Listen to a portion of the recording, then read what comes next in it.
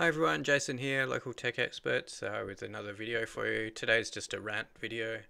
Um, first things first, my desk buddy today is G1 Cosmos. I won't transform him, I did just before, but these G1 toys, a little bit scary to transform sometimes, and this guy was a bit stiff. But he is this one here. Mine's a little bit duller, a little bit of paint coming off his head there, but generally good condition. It's got his rub sign down here. Don't know if that still works actually. Yeah, it still works.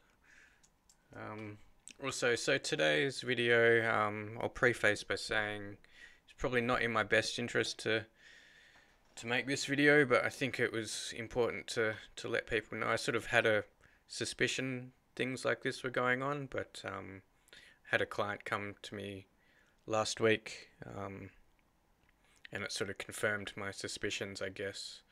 But yeah, I buy a lot of gear from PLE, parts and things. If you don't know, PLE are sort of the gold star computer sales parts retailer here in WA. They're definitely the biggest in WA. I'm not sure, they might even be the biggest in Australia, but you can see they specialize in gaming gear and components and things like that.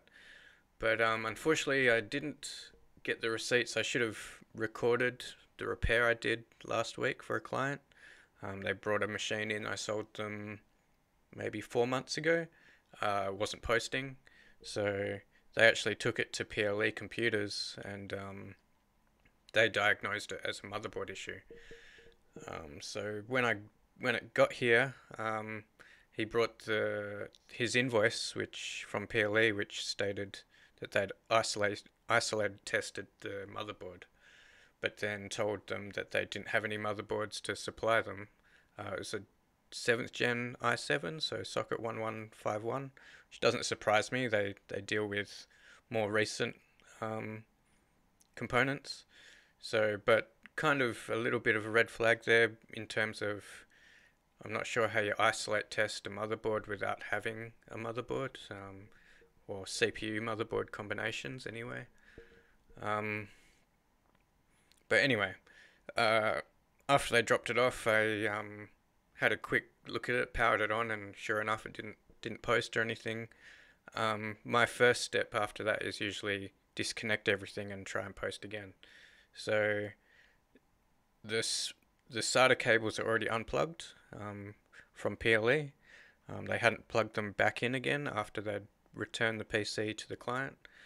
But after replacing the RAM, it started posting. So I'm pretty sure they didn't. I mean, that should be one of the very first things you test, surely.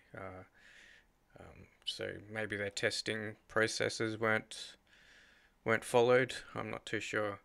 But after replacing the RAM, it fired into BIOS, and I saw that the CPU temperatures were hitting above 80 degrees.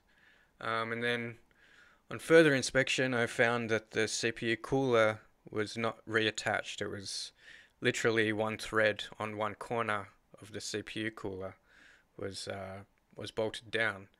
So, and in addition to that, there was no thermal paste applied to the CPU either. So what it looks to me is what's happened is they've unplugged the SATA cables, attempted to power it up, saw that it wasn't posting, taken the CPU cooler off, had a look at the CPU, noticed it was a 7th gen i7, and then just told the client that they needed a motherboard upgrade or replacement. The actual invoice said that the fault finder found that it was a motherboard issue, but it was just RAM. It was just a RAM issue.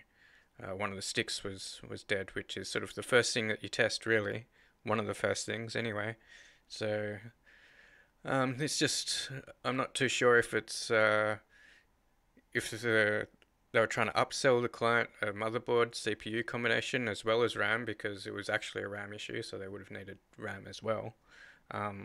That board's DDR4, so they definitely have they definitely have DDR4 in stock. You know, plenty of DDR4 on their website. So um, yeah, so I don't know if it was just a case of wanting to upsell the client to upgrade their machine, or if it was testing procedures weren't followed correctly. I know that um, I've worked on help desk before, and I know that KPIs, performance indexes, how many cases you close is what you're judged on. So the faster you can close a case, the more cases you can close, and the better performance you get. Um, Not the best performance indicator is how many cases you can close.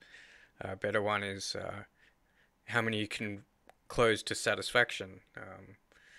But yeah, I don't know if it's incompetence or they're trying to upsell clients, but this is the sort of thing that I sort of suspected happened with some of the larger retailers.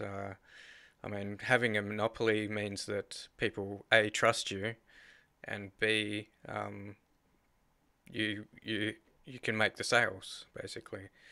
So just a bit of a cautionary tale for you guys out there. Hope you enjoyed the video, and I'll see you on the next one. See ya!